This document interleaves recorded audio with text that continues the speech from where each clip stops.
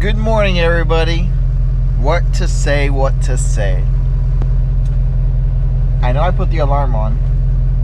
I just didn't hear it. I posted a picture the night before. I was working on the cart. I got done around midnight. Went straight to bed. No horsing around. What took the longest was mounting those amazing, great MG tires. Man, that was rough. But hopefully it stays dry today. I'm lying. I want to see rain in the finals. Extremely hydrated. Drank tons of water. If you're out here in the heat, I know I joke around, you know, but still, just hydrate yourself. Tons of water. Tons of. I drink those Pedialyte sports drink. I really don't know what they're called. Liquid IV. I add that to the water bottles. Get some water in. Definitely don't play around with this. You could end up with a heat stroke or something worse. So heat cramps. You know, karting, they think it's an easy sport. It's not. So definitely stay hydrated. We're gonna have a good video today. Thanks to all subscribers. Thanks to everybody who watched the videos. Thanks for all the comments. You know, I really appreciate it. We're pulling up here to Orlando Kart Center. This is the new way to get in. It's kind of weird, kind of tight. Oh, the old Duramax, baby. Let's see. Woo! Man, Andre makes it interesting first thing in the morning. First thing in the morning, interesting. Oh, look at that. Everybody getting ready. Lining up. Vans? Oh, no, I don't have it yet. You gotta register. Oh, I'm already registered. I just need to grab it real quick. You can park here, but I haven't let anybody through. Come back here, okay? Yeah, I know I will. Alright, we just started and I already got in trouble. So. I mean, I could see why, but at the same time I can't, because they closed off the main gate, and really I would have just blocked off the entrance, not the main gate. That's Ricer Racing. They're already rebuilding a generator. Rebuilding a generator. You guys know Ricer from Homestead, so yeah. Here we are, getting into the parking lot. We will be in the back, but since we arrived late, I still got the go-kart in the back of my truck. And parking here is immensely difficult. So there's Dylan's dad. We have nowhere to park, so we're gonna figure this out. Hopefully make it the first practice. Go get my wristband so I don't get yelled at, and hopefully have a good clean race day, because I really need it after Bushnell. Bushnell was a wreck fest, and I'm hoping Orlando's not. So we'll see. Catch you guys on track. Oh, motor mount. Oh, just noticed the motor mount. I mean, not the motor mount. The GoPro mount's not even hanging on. Only by the zip ties. Gotta fix that. First practice in the books. I did not make it out there. Miguel's practices later, but he's BSing, so he still has time. I gotta go take this bad boy to tech, and then you saw we made it here. It took only 45 minutes to park, get everything unloaded, because oh Jesus, parking. That's the only downside at the moment we have. But we're ready. Our buddy Matt from Kart Tech, he's out here giving us some tips. How not to pass tag? Yeah. Stewart Racing motor.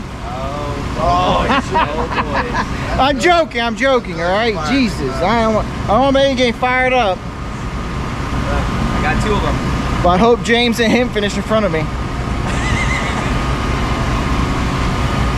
I'm joking, I love you guys, okay? I love you guys. Oh my God. Oh, that's the funniest thing. Everybody blew up about it. Yeah, everybody's making a big deal about a little restrictor in the fuel line. I got it. It makes a difference. Hocus pocus. Miguel goes down a little bit. Fernando and I didn't make it out. Gabe and Heath and Chris made it out to practice. We'll see how they ran. Competition should be good. I just got my engine done by BTM Racing.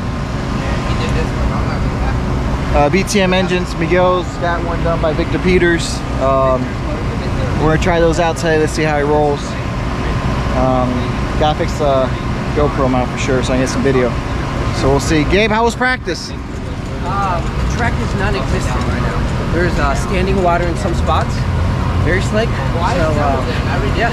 So it was good for me to miss it.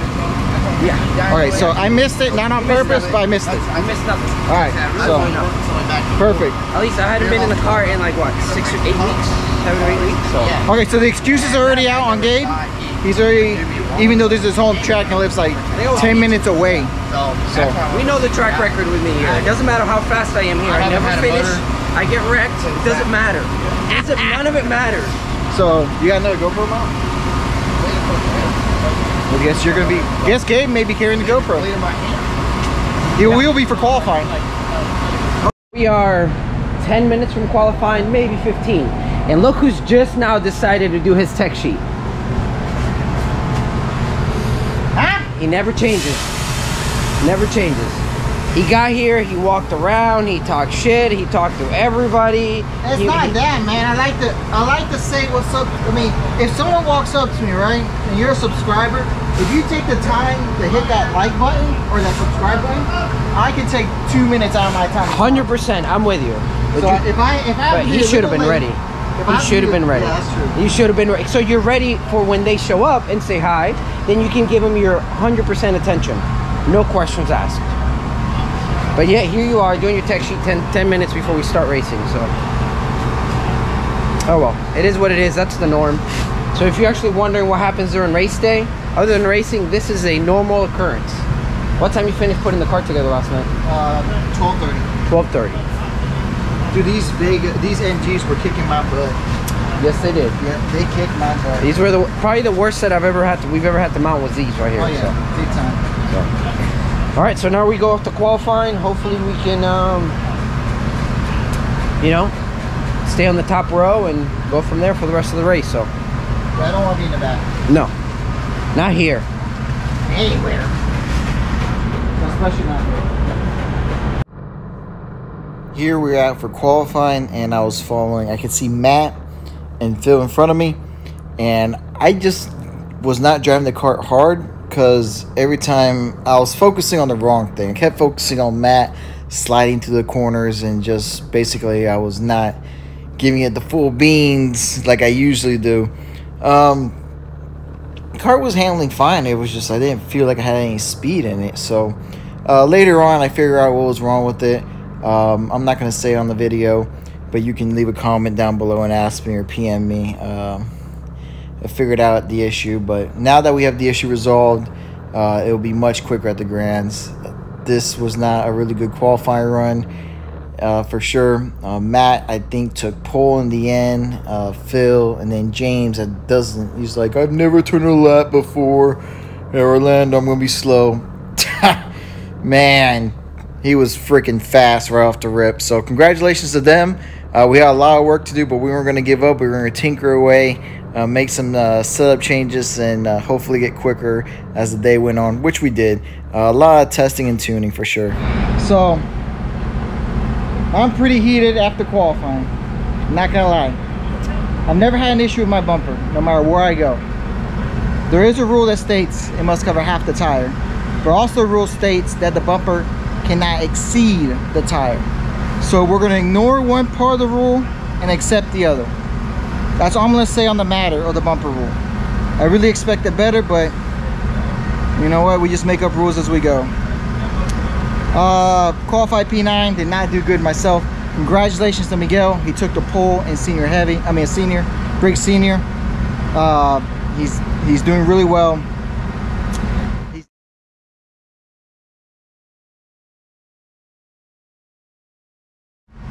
I'm happy with mine. I just need to add some teeth because I decided to go the different route and not run the gear that I usually run. And I'm gonna pile some teeth on, and it's my fault for coming in heavy, so I only have to blame myself. So I'm gonna lick my wounds again, pull my head out of my ass, and start driving. Congratulations to me on the pole. Now just stay out there and bring home the W, man. Bring home the W. This is your track. I'm actually kind of shocked. So for the pre-finals, we get going, and I'm behind the 44 at the start of the race. You know, it's always a mayhem, always starting out. I want to apologize to 44. I should have been on the brakes harder, but I had someone push me behind too. He tapped the brake, and I set him spinning. I apologize for that. That's not what I wanted to do for sure. I would have not been happy myself. So it was a really good run. He had the gear just to freaking pull inside, and his kart was taking off really well. He was fast all week, and he had found a lot of speed. Here, Gabe gets a little sideways, so I decided to go with the 809. And then thinking if I get in front of Gabe, we could work together and start moving forward. Definitely, because I'm a better passer than Gabe. I'm more aggressive for sure, and I sense it in. Once here, he's going to give me a good shove. As you can see here to my left, the kart, I mean, you can see his bumper. Gabe gives me a good shot. He's just not had much pickup speed. That ended up being the majority of the issue. But we got away well. I was thinking Gabe was behind me, but really the 809 was behind me. He squeezed in front of Gabe. So Marlo was behind me, and then Gabe behind him, and then Chris back there. In front of us, we had Barry, Heath, Matt, Phil, the rest of the group. I could see them, but I was not catching up for sure. Barry and Heath were having a good battle. Loved watching that battle in front. Coming in here, I just took my normal line. I saw Marlo on the inside, and next thing you know, bam, I get hit from behind. And then Gabe, I don't know the whole extent.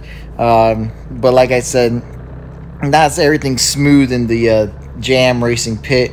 We got into it after the pre-final for sure, because I thought Gabe sent Marlo into me. Here, Phil gets, I don't know what happened, but Phil was not happy, right? He was a heated man.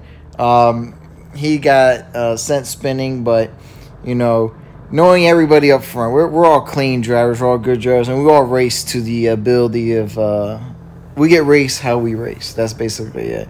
Then Chris, I send in, I'm pretty far back, and I'm pretty far back. I said to Chris, and I feel bad because the 44 was behind me, and he went for it too, and they got into it and took out. So it wasn't really a good pre-final for the TB group, because every TB had issues. Here up front, Heath spun out in front of Gabe. Gabe avoided him and tried to see if the kart would move the wall. So the pre-final for us wasn't good. And then right here, I didn't have the speed to keep up with Heath. I just could not pull out of the corners. Like, I get a good run, and then you see him just start creeping away. So I was kind of frustrated, and I kept it up all weekend. I was just frustrated. Coming out of the turn, I would have a really good run, but the kart wouldn't just pick up speed. So we had some tinkering to do and work to do, but as you can see there in that picture, it was going to be a long weekend for me. Heath had his kart rolling. I just could not just get the power down. Felt like I was spinning the tires, burning that bad boy up, but no. I had a good run. I was disappointed because this is the track that we're always at. We're always running fast. It just did not work out the way they expected. Plus, the amount of grip on the track was insane. I know Orlando grips up, but this amount of grip was crazy. It was some monstrous grip from all the classes laying down rubber. Overall, good run, and on to the finals. Like, literally, All you gotta do is push the button. push now, I'm running. Hey, I didn't turn my GoPro on. Boop. Bam, chain falls off. I was like, what the fuck? So Barry had a good pre-final. Where'd you end up? Ended up P2. P2. Jesus. My pre-final did not go too well. If you guys think it's all kosher between us, it's not. Gabe and I got into it after the pre-final because I believe something and Gabe believes something else. Yeah, Gabe doesn't run a GoPro for video evidence, so I have to take Gabe's word for it. I don't know how it happened. It happened. But he turned and looked at me. But it wasn't me. I never saw you. No, I'm saying you turned and looked. Yeah, you did. I never saw it's you. on camera. Me good? When he was spun, you went. Well, after he spun, No. yeah. No, but in the middle turn. In the middle turn, your face does this. And you'll see on video, it's okay. In the middle of the turn, I don't know how, in the middle of the turn, you see Gabe. And then you see me spin, and then Gabe looks at me. While he's going through the turn, he looks at me. He's dead. Then looks forward and drives off. Of course. Before even I start spinning, you see your helmet like this. You're dead. But who hit you was the other car. It wasn't me. Hey, start running your GoPro again. Right? Shouldn't Gabe start running the GoPro? Isn't it better for multiple views? Heck, Miguel ended up P2. I didn't even turn mine on. I forgot. Oh my God. So we've been thrashing putting the carts together because the pre-finals did not go well. So I had a spindle fixed, new kingpin bolt, whole front end was readjusted. So Tie rods were good. I hit the wall dead like straight. Yeah. So he hit the wall, avoiding heat that spun out in front of him. You'll see in the video I got hit. And then I just went to do some clutch maintenance. I gave it to Chris to do clutch maintenance. But when we took the clutch off, there's nothing but grease on my clutch. So that's why I was slipping, because I was like, man, everybody's just destroying me out of the turns. So we got Dad here. I don't think he's watched any of the races. He's been on his phone the whole time. We did watch mine. I did something. Hey, that's a nice model. So here we go.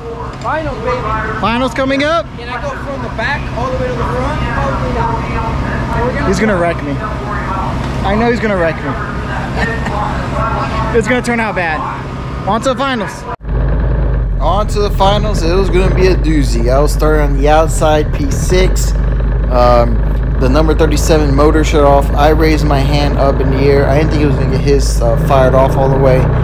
Good job by Josh, the flagman, to see there was an issue. He waved off to start. So basically, when I saw him pull, like look down, pull down, just to try to refire the engine, I raised my hand. I was like, no, I don't want to go. But then he leaves a massive gap starting this time. I was like, what the heck? Well, that backfired.